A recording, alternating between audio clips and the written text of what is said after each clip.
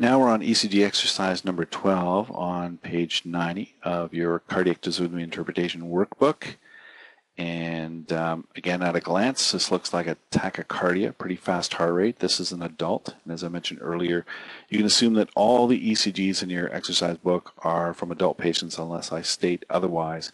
So the heart rate here is about 210, and let's just measure it out here. So we'll take, you can pick any one of them. Well, let's pick this one. Okay, let's go back near the beginning. So here's an R wave that falls in a dark line. The heart rate here is 300, 150.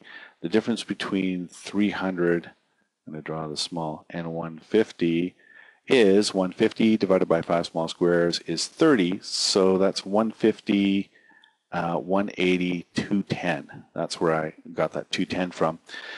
P waves are not discernible. And, you notice there are little glitches here. Okay, glitches here.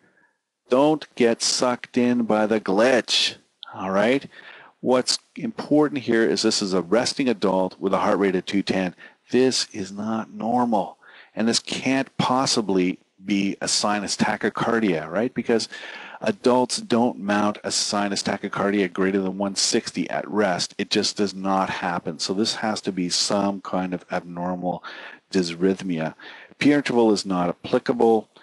Since we don't have P waves, QRS is narrow. It's less than 0.12 second. The ratio, not applicable, right? Because we don't have P waves. All we have are those glitches. And the rhythm is irregular.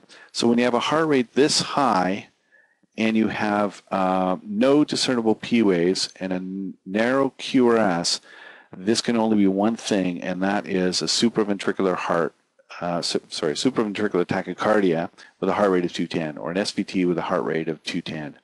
And again, the key is here that this is a very fast, narrow, complex tachycardia without clearly discernible P waves, so this is SVT.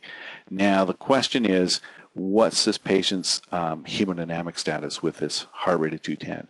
Are they having chest pain, shortness of breath, nausea, vomiting, dizziness, depressed level of consciousness, unwell? All of those things are very important to determine how the patient is going to be treated. Do they need pharmacological intervention like adenosine or a calcium channel blocker, or are they hemodynamically unstable and require synchronized cardioversion? That's the question.